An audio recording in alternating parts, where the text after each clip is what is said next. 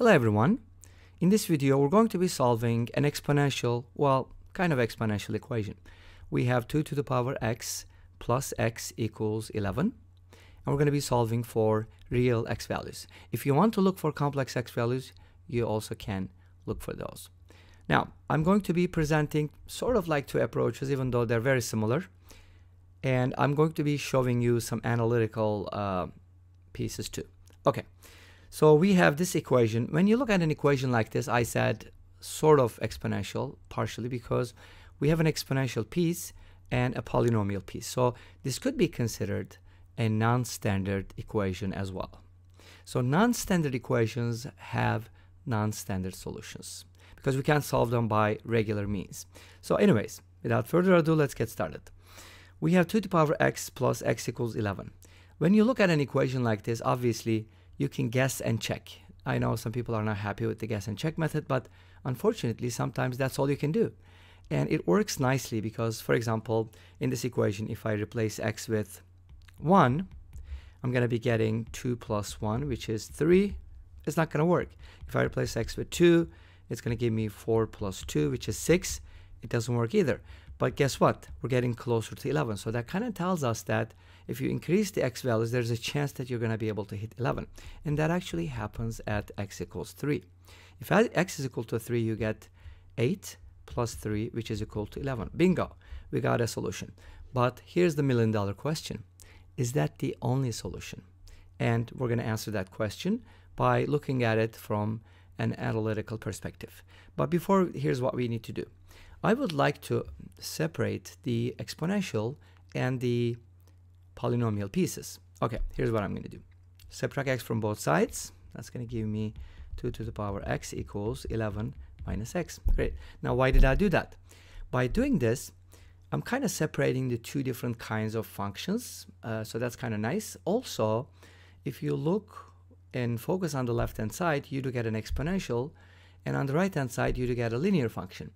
And what is the critical part here? The left-hand side is increasing because when the base is greater than 1, b to the power x is an increasing function if b is greater than 1.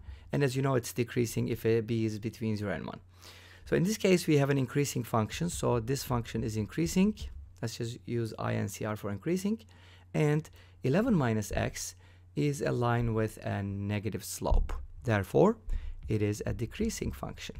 Now, what happens if you have an increasing function and a decreasing function intersecting at a point?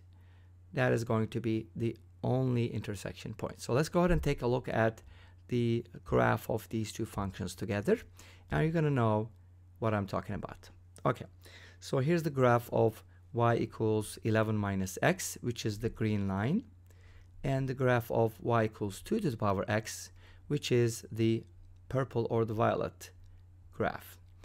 And as you can see here, they're going to intersect at 3, 8, which tells us that x equals 3 is the only solution to this equation.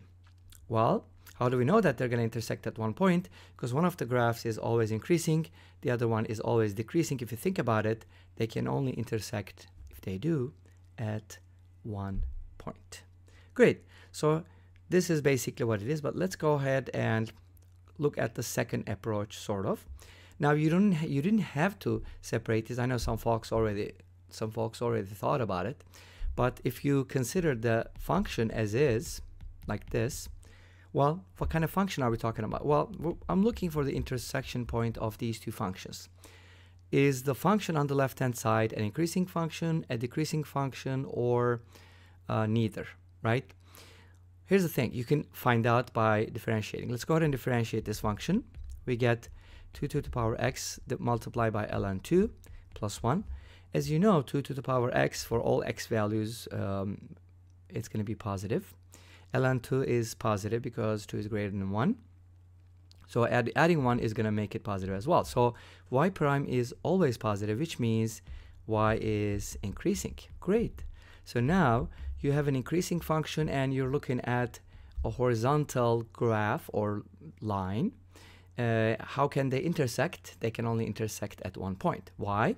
Because they're going to look like this. You're going to hold. Now, here's the important question. How do you graph this function and what does that look like? So we're going to get into a little bit of limits here if you don't mind. If x approaches positive infinity, now if you look at this function, you're going to notice that this is going to approach infinity. But notice that x is going to be insignificant and our function is going to look like more like exponential as x approaches infinity.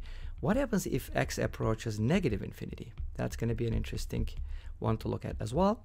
Well, if x approaches negative infinity, this guy is going to approach 0. So you're going to end up with an x term. So our function is going to look like, you know, but since x is going to be negative, right?